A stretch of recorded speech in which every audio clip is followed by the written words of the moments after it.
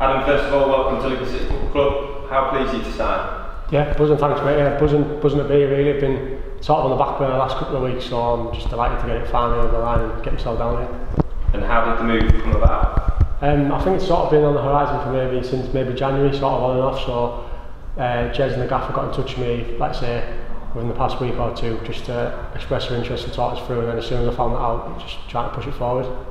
And you've got experience both in the Championship and in the SPL prior to joining. How valuable will this experience be heading into the new season?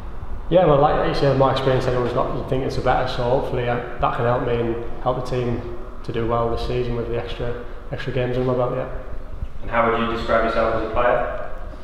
I like to think I'm honest and reliable. I like to think I'm quite hard working and put my foot in if I need to, put my head in, and then hopefully get down and play as well with the style of play I want this season.